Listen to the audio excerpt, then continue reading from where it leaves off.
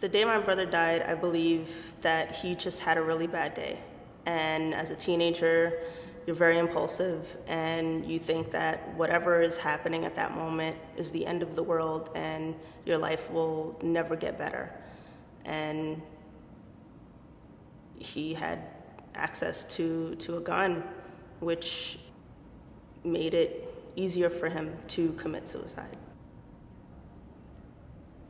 Another huge impact of my brother's death was that exactly 9 months to the day that he passed, on October 14th, 2013, his mother, Sheila Graham, who was my stepmother, took her life because she couldn't cope with the pain of losing her son and not being able to protect him.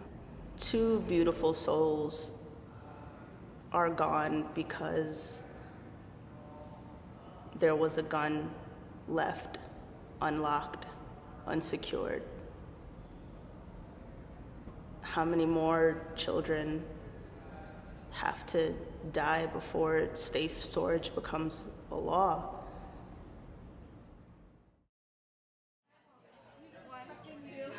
This was one of my son Nicholas's favorite places to go on Sundays. Mrs. London's is very famous for absolutely incredible baking goods and cakes.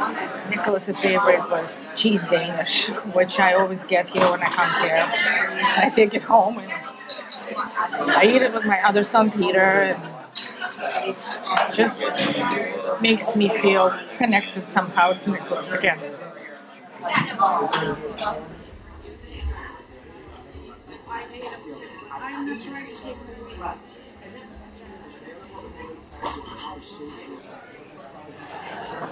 This particular loss could have been prevented if we had a law that states that you have to lock up your guns when they're not in your immediate possession and control.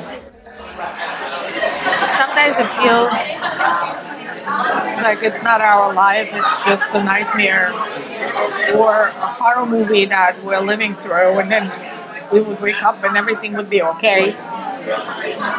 But it's not.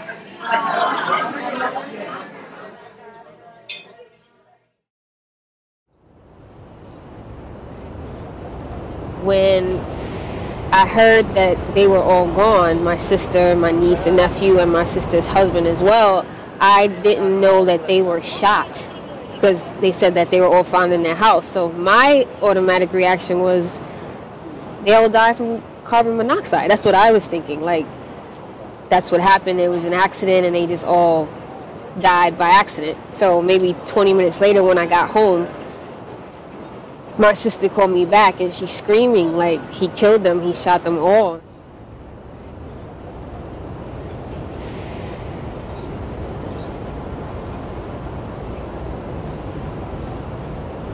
My sister is more than just the article that you see online. She was my best friend, she was a mother, she was a daughter, she was a dancer. She was amazing. Like, I love her, I think about her every day, and she's my inspiration behind why I do everything now. In terms of, my sister's husband, I think, he tried to have the final say, but he actually did the opposite. Look at all the positives that have come from that situation. Yes, you physically took my sister and my niece and nephew, but their spirit is here. My spirit is me and you and you and you. Like, it's everywhere. The awareness is here now. There was no final say. It's like the irony. Like, you tried to finish everything and you actually started something.